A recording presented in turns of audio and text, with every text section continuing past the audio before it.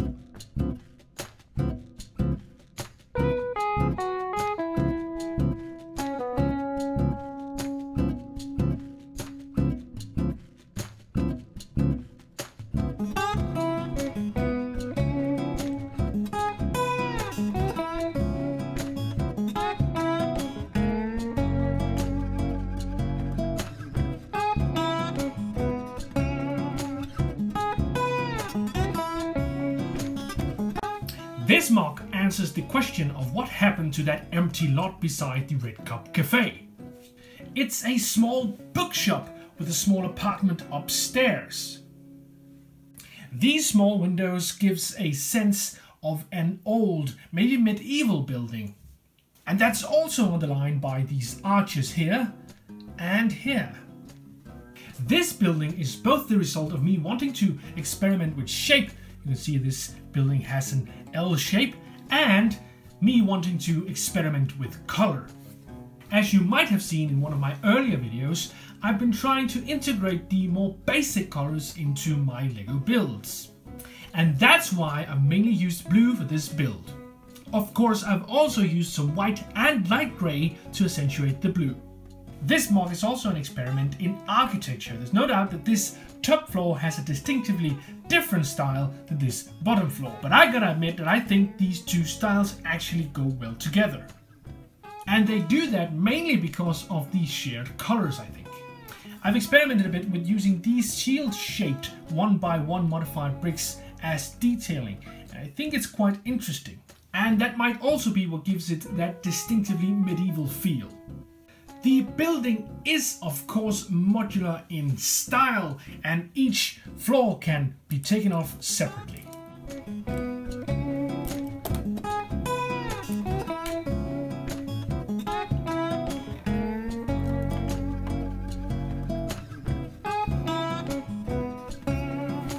If we take a look at the bottom floor, we can see that there's a small bookshop inside. This is Ernest's Bookshop. It specializes in a big mess and unfair prices.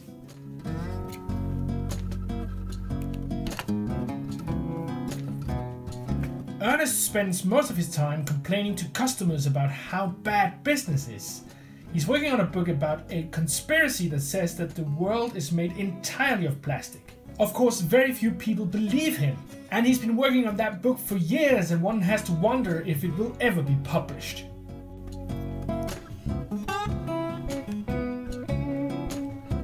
Inside the bookshop there are several different bookshelves and a table with books as well. The books are mostly 1x2 bricks and 1x2 plates that's been placed very strategically to look like they have blank surfaces. When Ernest doesn't sell books, he sells board games, and they're placed right here.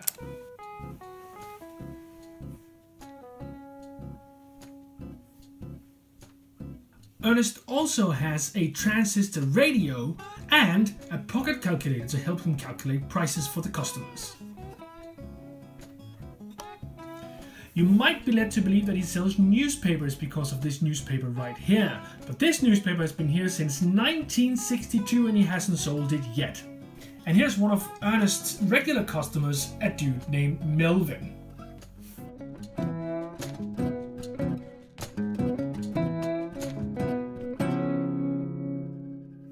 Let's take a look inside the top floor. On the top floor lives Brian, who's a heavy metal fan and the owner of a pet spider.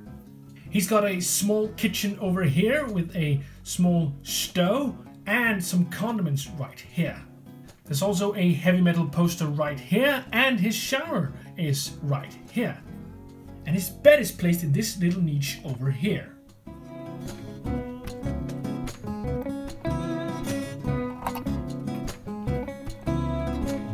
Brian not only likes heavy metal music, but he also is a big fan of scary books.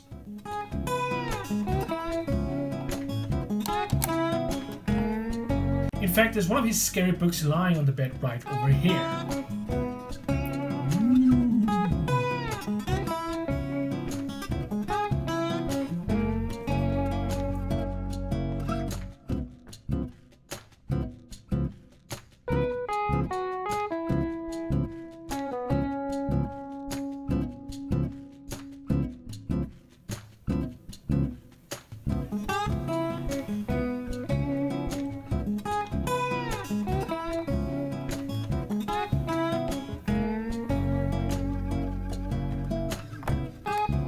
There isn't much detail on the roof except for this little water tank up here for Brian's shower. I am wondering if I should add more details because that might be interesting, but I don't know what I should add. If you have any kind of ideas, please let me know in the comments below.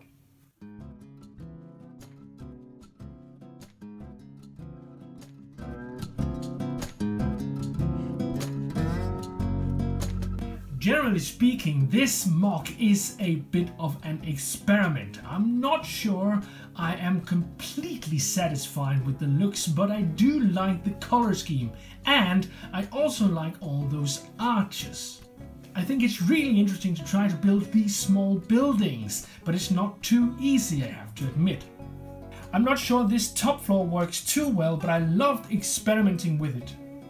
And I gotta admit, using these arches here, these wheel arches here as details for windows is something I'm trying to do in the future as well.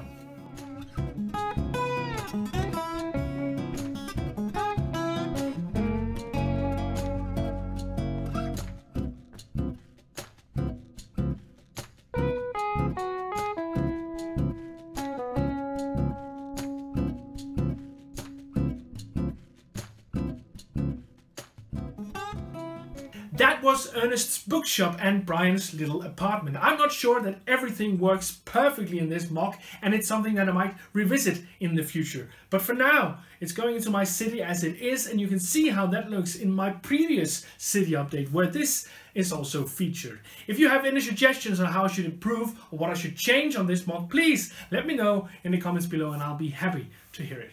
But that's all for me today. I hope you'll comment, like, and subscribe, and I hope I'll see you guys next Monday.